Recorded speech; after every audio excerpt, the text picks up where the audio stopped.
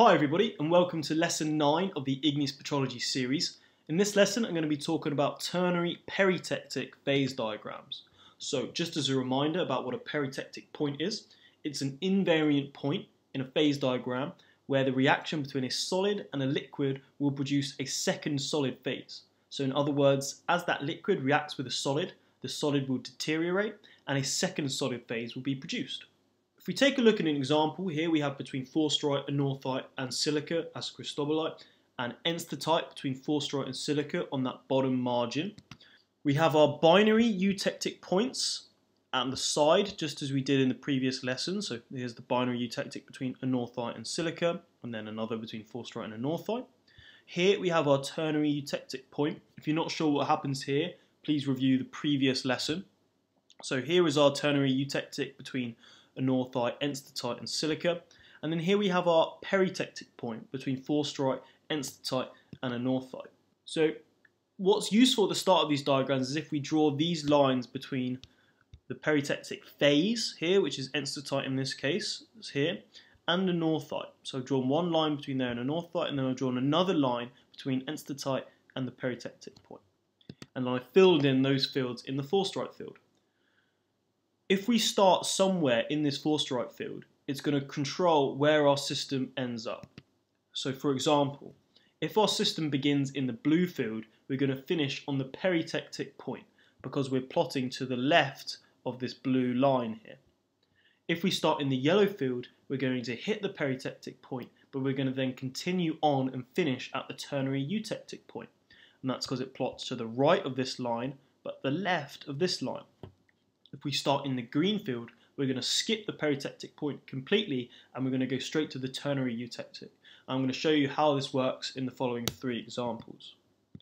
So if we start with a system in that blue field, we draw our line to show that it is to the left of that line. We then draw our line through the system and through the end member.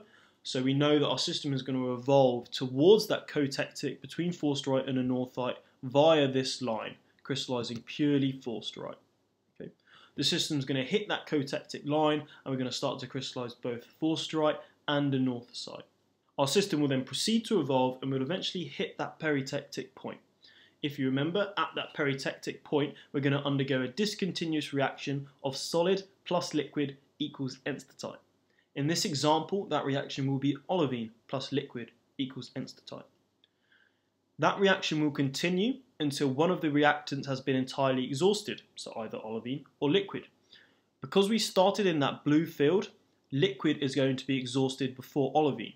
So we'll crystallize the enstatite at the expense of olivine, but the liquid will be exhausted. So we'll end up with a system of forsterite, anorthite and enstatite.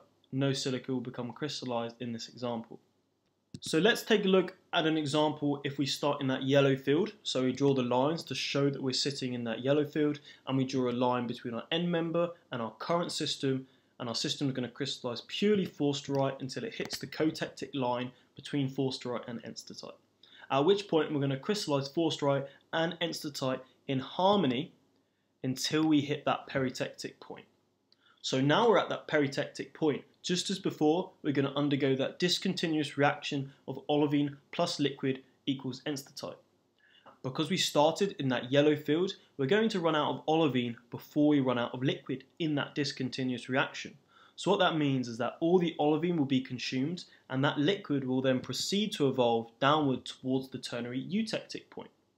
So now we've hit our ternary eutectic point, we're going to stay here till all the liquid has been crystallized at an assemblage where it's sitting in the ternary diagram of enstatite, anorthite and cristobalite.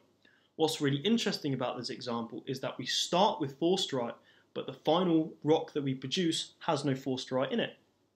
Another example, let's take a look at what would happen if our system starts in that green field. So we draw the lines to show it's sitting in that green field. And just as before, we draw a line between the end member and the current system, and our system will evolve towards the cotectic between forsterite and enstatite. These 2 phases are going to crystallize in harmony, but before we do that, I'm going to draw a line between enstatite and the initial system. So if we look at this green line here, so our initial system sat here at the intersection between the orange and green lines. But now we have an intersection between the forsterite enstatite cotectic and that green line we've just drawn. So what's happened is that our system is going to evolve down that cotectic, but once it hits where the cotectic and the green line intersect, it's going to go follow the green line and then towards the ternary eutectic, bypassing the peritectic point up here. So let's take a look. We're going to evolve, we're going to hit that intersection, we're going to skip the peritectic point, and we're going to evolve towards the ternary eutectic point, where just as before, it's going to stay here till all the liquid is crystallized. We have no discontinuous reactions in this particular example. What about these other scenarios? So here we have a blue, orange, yellow, green, purple, and red system, each with their lines drawn for ease at the start to show you where they intersect. So perhaps you can pause this video and you can think about where these systems are going to end up as they crystallize. And I'm going to go through each of them now. So the blue example, hit the cotectic, evolve, I'm going to stop at the peritectic. Orange, through the peritectic, finish at the ternary eutectic. Yellow is going to finish at that ternary eutectic. Green, in a similar way, is going to finish at that ternary eutectic. Purple, also at the ternary eutectic via the cristobalite divariant field. And forsterite is going to end at that peritectic as well. So I hope you found this introduction to peritectic phase diagrams useful. You can stay in the loop by clicking subscribe. Thank you for listening.